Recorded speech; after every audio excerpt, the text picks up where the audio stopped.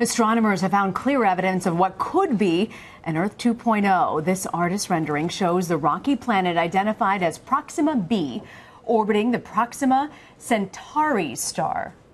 Proxima Centauri is the closest star to our planet apart from the Sun, and it is about 4.25 light years away. Here to discuss it with us is CBS News contributor and theoretical physicist Michio Kaku.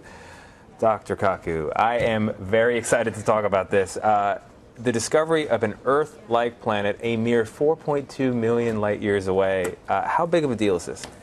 This is a game changer because astronomers have hit the jackpot. This is their dream come true. A new chapter in astronomy has opened up. Now, the holy grail of astronomy is to find the closest Earth-like twin, a doppelganger in outer space. And now we've nailed it. After looking at 4,000 extrasolar planets, we finally found the closest one that looks very similar to the planet Earth, we think. Think about that. How did we not know this existed before? Well, these planets are very tiny and very difficult to find. Now, if you look at the night sky at night, the stars you see at night are several hundred to a few thousand light years distant. This planet is 4.25 light years. That's a hop, skip, and a jump.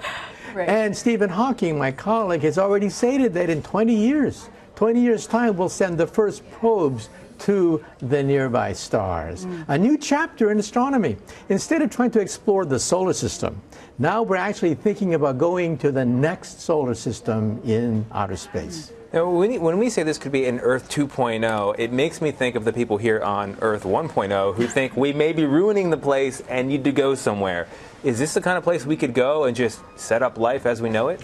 Not in our lifetime. First of all, we can't even go to Mars yet with a colony.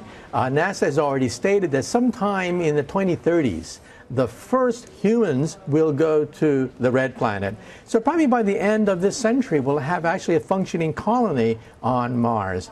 But to actually send people to Earth 2.0, that would require new technologies into the next century.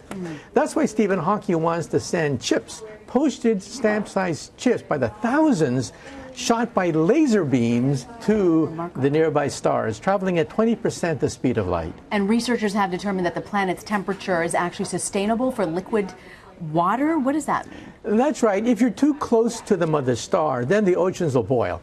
If you're too far from the mother star, the oceans will freeze. You want to be in the Goldilocks zone, where water is just right to be liquid. And why liquid water? Because liquid water is the universal solvent.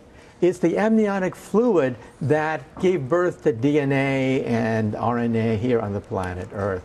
And we think that this planet is right in the habitable zone. Bingo, right where it has to be. So, Dr. Kaku, I can't let you go without asking you this question. We know the temperature, we have some idea of what it looks like, we think it's a lot like Earth.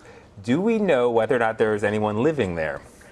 No, and I'm sure if there are people living there, they would ask the question, is there intelligent life on the Earth? This interview is happening on that planet right now in a bizarro parallel universe? Yeah, and of course we all know the answer. There is no intelligent life on the Earth. Just watch the presidential debates and things, right? No intelligent life on the Earth. Oh, Dr. Michio Kaku, thank you for joining us. My pleasure.